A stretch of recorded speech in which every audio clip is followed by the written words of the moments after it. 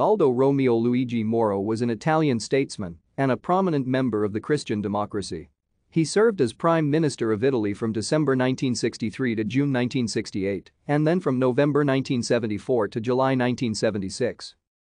Moro also served as Minister of Foreign Affairs from May 1969 to July 1972, and again from July 1973 to November 1974.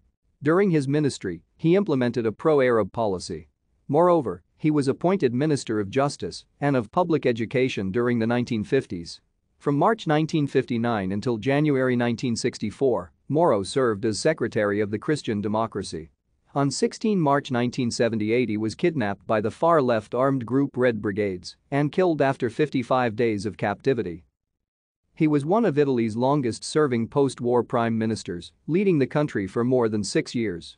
An intellectual and a patient mediator, especially in the internal life of his own party, during his rule, Moro implemented a series of social and economic reforms which deeply modernized the country.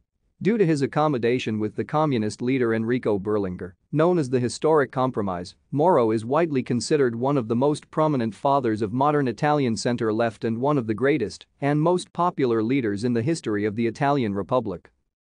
Aldo Moro was born in 1916 in Magli, near Lex, in the Apulia region, into a family from Ugento.